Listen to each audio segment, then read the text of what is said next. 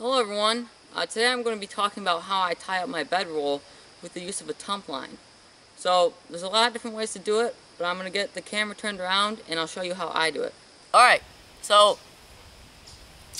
what I have here is my wool blanket, my bedroll unrolled. Okay, as you see, I have my 100% white wool blanket here, my nightcap, and I have a ground cloth in here. Alright. Now what you want to do first is obviously fold this blanket up to the right size, how big you want your bedroll. So I fold this up to about 1.5 feet wide here, and that's the perfect size for how big I want my bedroll. Just like that. Alright, now you're going to take your Tumpline, and I'll show you my Tumpline real quick. Alright, this is a jute twine Tumpline that I wove. It's about 17.5 feet long. And as you see, this is the main shoulder portion, which will be either going across your chest or over your shoulder. So you want this thick so it doesn't dig in. And I made this just a straight, plain, natural color. And on either side of this main strap, of course, you have your tail ends. And I made this so that it has a solid, straight strap. And then at the end, it cuts off into a scissor tail, right, for tying off the straps after I've wrapped them around my bedroll. So I'll try to do this as fast as possible. But what you want to do is take your main strap, alright, and place it under the top of your bedroll, alright, where you're rolling from. Alright, and then you take your tail ends and cross them over. Okay? And when you do this, you want to be careful with this, because this will determine how tight your strap is here on the underside. Alright? So you want to give yourself enough room here in these tag ends, or these tail ends right here, so that your strap is loose enough to go over your shoulder or whatever. Alright? So now from here, after you've crossed these across, you can start rolling up your bedroll. Alright, you're going to roll them right over that. Alright, brushing off your blanket because it's going to be dirty. And as you see, the thick portion of the strap is going to come up on top of the bedroll. It's going to roll with it. All you need to do is just push that down. Okay? Just like this. You're going to do this all the way down to the end of your blanket.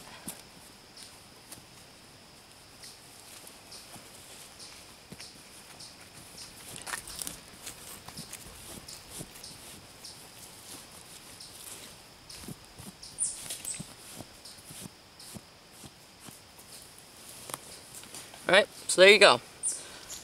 Alright, now, your tail ends are going to be twisted around your main strap. All you need to do is just untwist them, pull them right through, and that's it.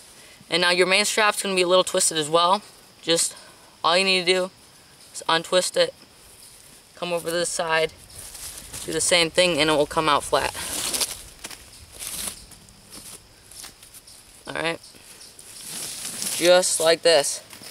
And now you can untwist, and there you go. Now you have a nice flat thing here. Nice flat strap. Alright, so now what you want to do from here is, as you see, we have a tail end coming out of either side, each side of your bedroll. Okay? You're going to take each one of those straps and cross them again across the top of the bedroll. Now you're going to take one of these straps, cross it over the other, and bring it under the other strap. And pull down on that.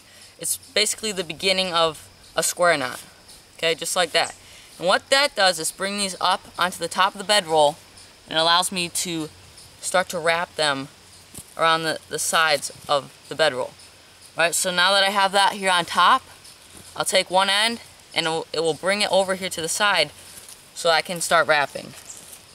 And that's all I'm going to start doing, is just wrapping this Tumpline around the outside of the bedroll.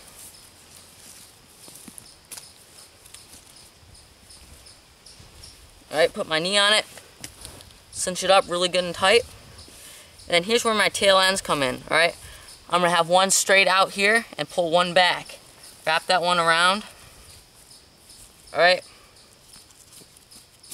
and then just tie that off really good with a square knot.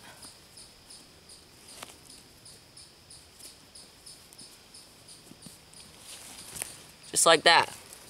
Okay, so now that end is tied down, and we'll do the same with this end. Alright, so as you see here, we have our finished product.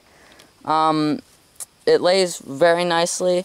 I mean, as you see, here's our thick strap that we can put across our chest or over our shoulder. And you see, this is the side that I showed you that I tied.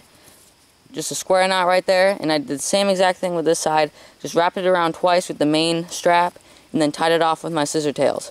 Alright, very simple. I mean, this is a very, very tight package. I mean, it just does a great job at wrapping it up.